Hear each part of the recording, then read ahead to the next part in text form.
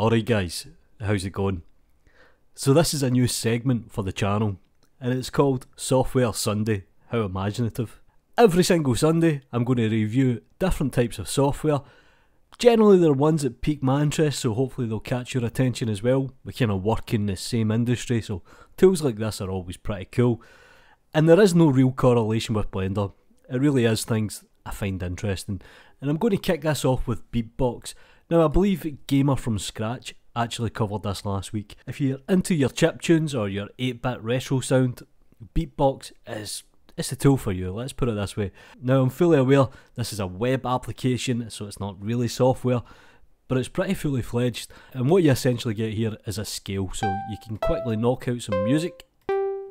Me and the kid was playing around with it today and it's pretty cool. So you can create different layers, you hit play,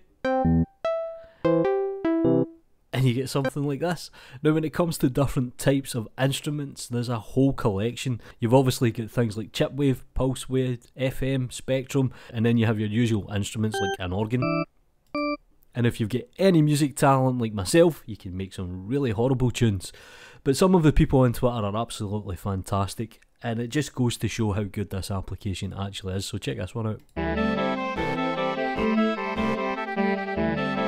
Now the reason this actually did pique my interest is I would like to develop a 2D game, so I'm going to need music somewhere down the line, and I really do like this retro 8-bit, 16-bit kind of chiptune sound, so Beepbox is there for you.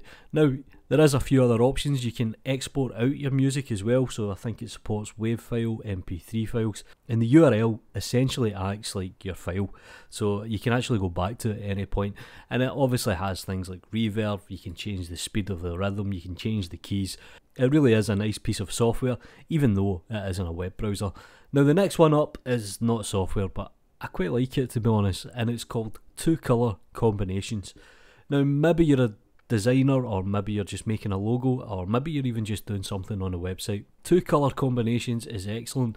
Essentially gives you 164 different types of how colours can actually complement each other. So for example, this kind of grey and pink is quite nice to be honest, and it gives you a kind of idea how font and colours actually work well together.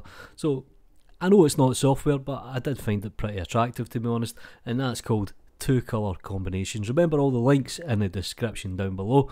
And we were on the subject of music, a friend gave me a few suggestions. This is an online sequencer.